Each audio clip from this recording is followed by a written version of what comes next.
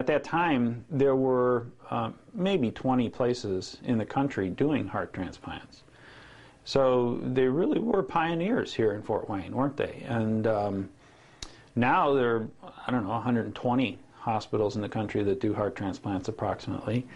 And things have been much better worked out in terms of immunosuppression and the techniques for the surgery and how to keep people alive beforehand, and the selection criteria for both the donor and the recipient. All of these things have been refined. They're not perfect, but they're a whole lot better than they were 25 years ago. So they really started it at a time when things were not as well worked out. We have a very active research program. You know, we publish in national peer-reviewed journals and such, and then present at meetings the results of things that we've done in heart transplantation that others want to learn from. And that's kind of a humbling thing, and it's a very important point to be made about Lutheran Hospital. It's not just doing the things that we were taught to do 25 years ago. We've pushed the envelope quite a bit. Some of the things I can point to are when I first came here, no other program in Indiana would accept diabetic recipients. We were the first to do that.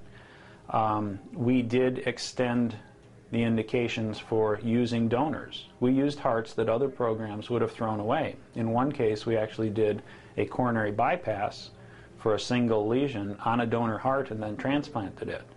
That was kind of a new concept in the world at the time.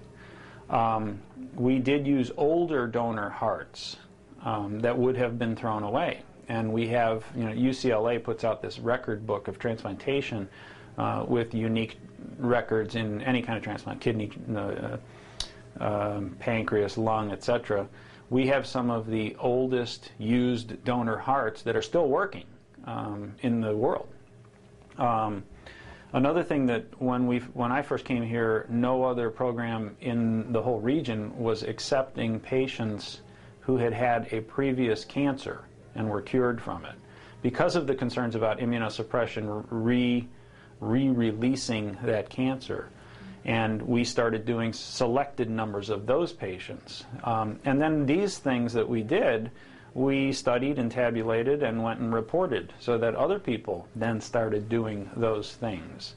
So not only have we done a pretty steady number, there's certainly programs that have done a lot more heart transplants than we have, but our transplants have been very well studied and thought about and presented elsewhere so that others can learn from our experience too.